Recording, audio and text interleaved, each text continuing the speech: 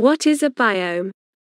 A biome is a collection of vegetation and wildlife that live in a specific climate.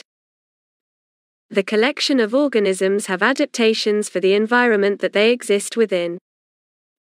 Biomes are typically categorized by the resident biota within them.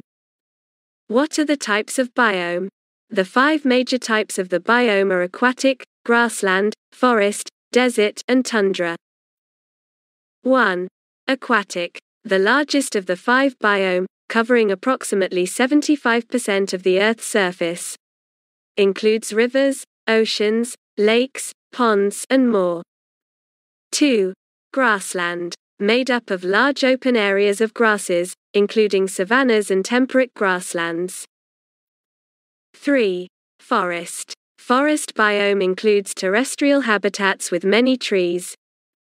4. Desert. Regarded as the harshest biome. They are extremely dry environments where only well-adapted plants and animals are able to survive. 5. Tundra. This is the coldest biome. In these biomes, dead organic material function as a nutrient pool.